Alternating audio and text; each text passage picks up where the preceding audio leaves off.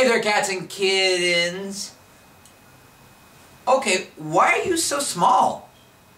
Well, they say imitation is the sincerest form of flattery, but just because you like a film doesn't mean you should miniaturize yourself. Speaking of little people, this week's movie review is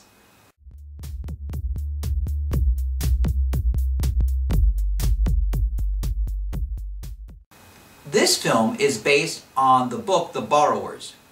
The Borrowers are a race of humanity that is different because they are between 4 to 6 inches tall. They borrow items from the house that human beings will not notice. They do everything in their power to avoid being seen by humans so they're not put on display or treated as toys. That's their chief rule. Don't be seen. We follow the adventures of a family. The principal character is Arrietty, a young girl, early teen I would say, who is learning the art of borrowing from her father, Pod. And this causes great concern to her mom, Homily, who is afraid of things happening to her.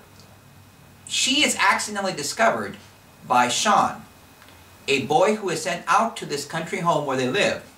This story takes place in compressed time, as the father makes the decision that because they have been discovered, that it's too dangerous for them to be there, and so they've got to find a new place.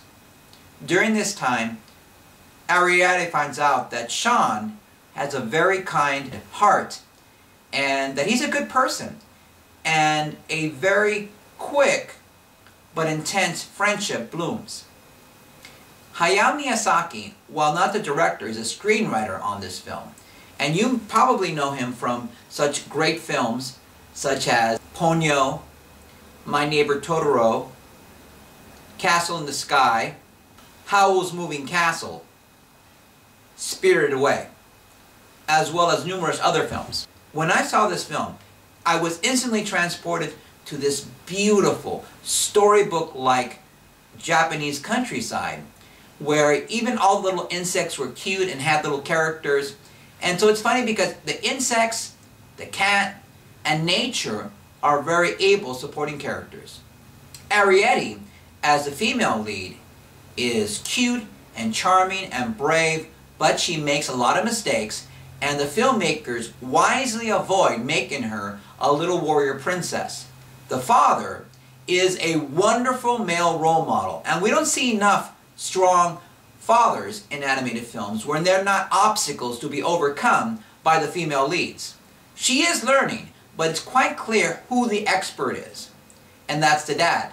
And so I was very pleased to see a strong male figure not be a caricature, but rather someone who actually enables the female lead accomplish her goals. The mom, Homily, is very funny, and she holds her own.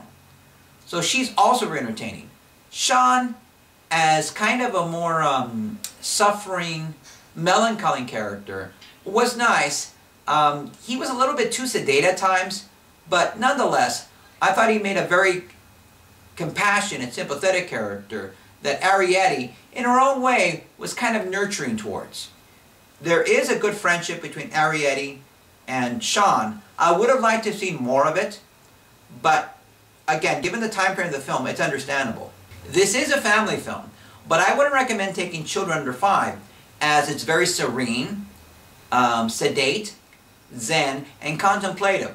And so they might be bored, but for children 7 and up, and teens and adults, it's a good film because it opens the door to conversation about the idea of tolerance. I can without reservation give this film a solid A. I will buy this film, and I definitely recommend that you go out and see it in the movie theater. It's an exquisite film. Why not an A+? Well, unfortunately, I wasn't able to make a solid emotional connection with any of the characters, but I was again blown away by the artistry of the film. Alright guys, as always, please remember to rate, comment, subscribe, and pin me to your homepage. I hope you guys are having an awesome day, and I'll be talking to you very soon.